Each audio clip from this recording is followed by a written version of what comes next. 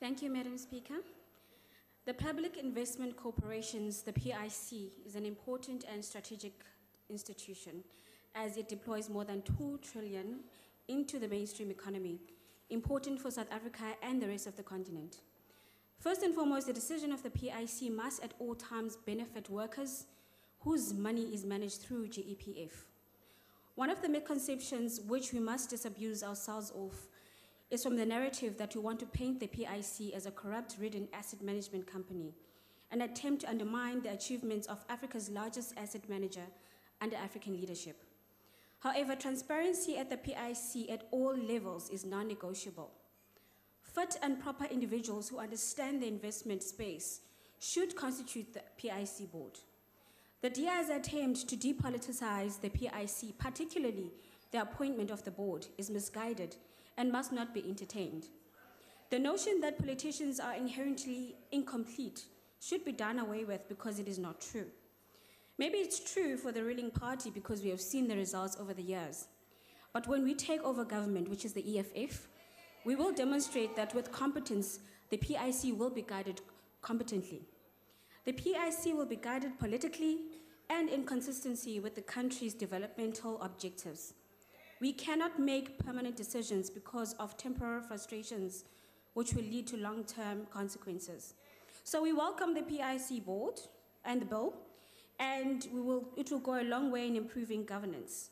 We welcome the inclusion of union members into the PIC board and hope that it will lead to a meaningful workers' representation.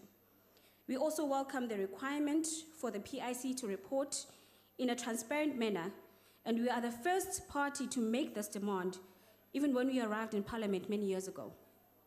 What is unfortunate, House Chairperson, and we've also raised this both in committee and the House, is the fact that while the PIC makes investments in properties, building malls and schools, the people it invests money on behalf of do not have houses.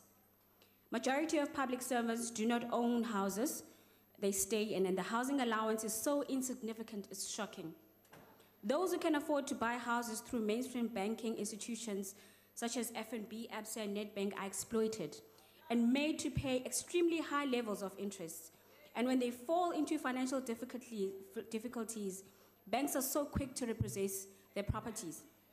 We have called on GEPF and the PIC to work together to develop a funding mechanism to assist servants to buy and own houses, especially since we will expropriate land without compensation.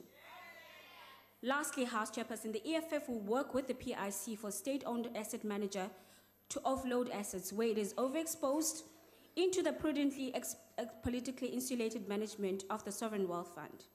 The EFF government will give asset management companies 12 months to change ownership to mainly black people, particularly African, with adequate ownership by women and people living with disabilities.